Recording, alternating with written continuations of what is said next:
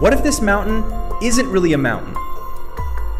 There's a wild idea going around, and now we might finally have evidence for it. Some people say Devil's Tower up in Wyoming might actually be the stump of a giant, ancient tree. It does look like a tree stump, right? But until now, nobody really believed it. But guess what? Scientists from Wyoming state parks were scanning underground, just a routine check, and they found shapes that look just like a huge petrified root system. One so big, we've never seen anything like it. 4 miles deep, 7 miles wide. I can't even walk that far. Geologists say Devil's Tower is just a volcanic plug, ancient magma hardened over millions of years. But what if it's not?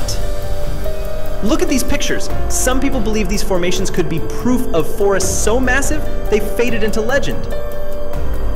Of course, mainstream science says, no way. There's no proof trees ever got that big.